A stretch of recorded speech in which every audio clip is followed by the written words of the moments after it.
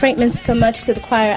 I remember when he first talked to me about wanting to do something of this magnitude. He felt like it was an inspiration by God that was given to him. And he and I talked about how he wanted to make it all come to fruition. And so we decided that, yes, now is the time and let's do it. And of course, Jerry Mannery was the first person that he contacted. He and Jerry worked together in Malaco, and he and Jerry had developed a very close relationship, and so he valued Jerry's opinions and his thoughts, and so Jerry was one of the first persons that he contacted.